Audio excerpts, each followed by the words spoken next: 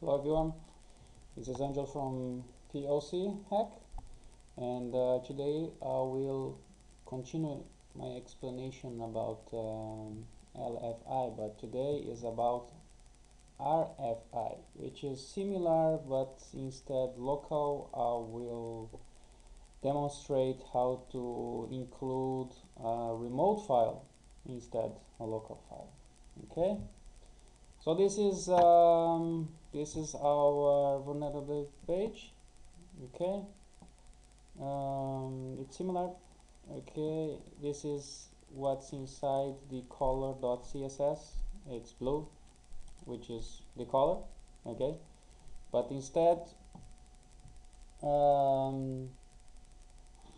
I will include my remote file like this. Okay, so it is importing this bit here from my server into the target server. Okay, and this is what's inside evil3.txt. okay, it's the same thing as the LFI. Okay, open, create this shell.php, write the content of this. Okay, don't forget about the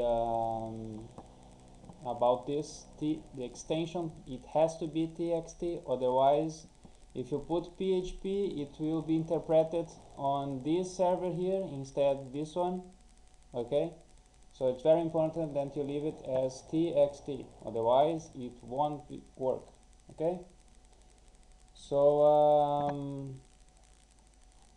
let's see what happened once you execute that.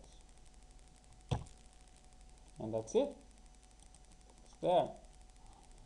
This was executed, and if it works, it should create a file called shell.php, and it's there. So ls can be. Okay, so let's download my reverse shell. Okay, wget -p to save it here and go. Okay, now chmod +x tmp. Okay,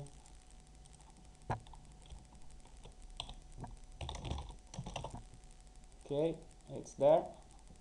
Now we prepare our server to get the connection.